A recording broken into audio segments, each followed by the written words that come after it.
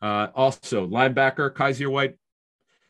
If you wanted to say from multiple sources that Kyzir White was the best player on defense during the two practices, I wouldn't argue with it. From what I'm told and what I saw with my eyes, he had a great pick off play action because they got picked on play action on Thursday. Friday they picked it up, and he had a beautiful pick. He has been everything they could have hoped. This might be the first linebacker in a while that they signed a 1-year deal that actually not only makes it, but it won't be cut.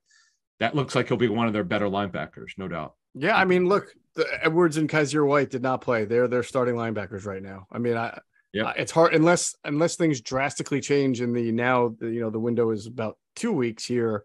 It looks like Nakobe Dean is going to have to continue to work his way. I'm